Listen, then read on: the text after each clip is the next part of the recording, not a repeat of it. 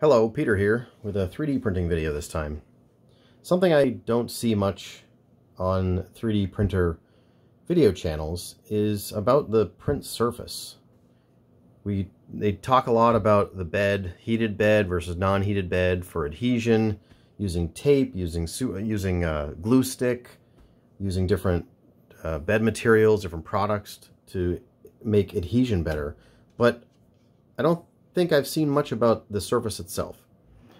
I have the Creality CR-6SE. It comes with this glass bed with kind of a textured surface that does seem to help adhesion, but it also leaves, a texture on the print itself. Here's an example of a light switch cover that I've been working on.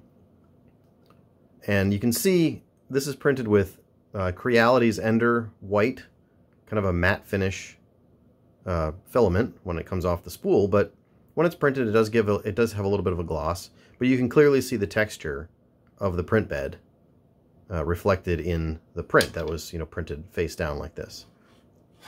The filament does leave a little bit of a glossiness to it, when just on the regular print surface. But about the same on the bed surface, but includes that texture. So I've been printing with this surface since I started printing. Today, however, I tried printing with the other side.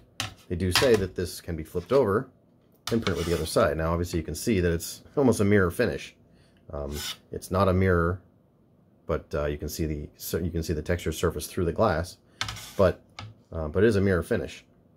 Now, I know a lot of people do print on glass or actual mirrors for their surface, but I hadn't tried it yet. But what I found amazing was the difference in the finish.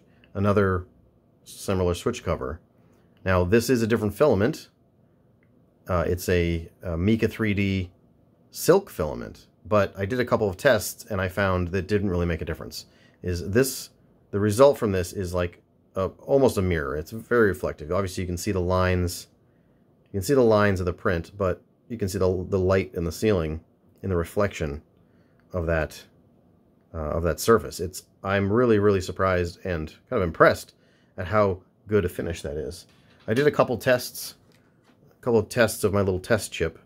This is that Ender white printed on the smooth bed, and again you can see you can see how reflective that surface is compared to just the regular print surface, and certainly compared to the print off the textured bed. It's quite a difference.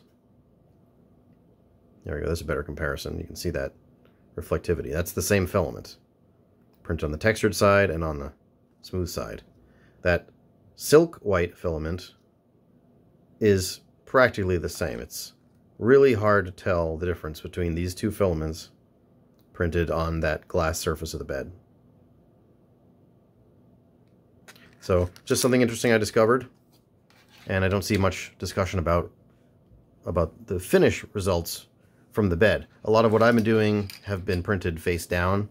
I'm not printing figurines. I'm printing more kind of practical, kind of utilitarian things like this, and generally with the presentation side of the piece face down on the bed, which means I kind of care more about that finish, and the difference is really kind of astounding.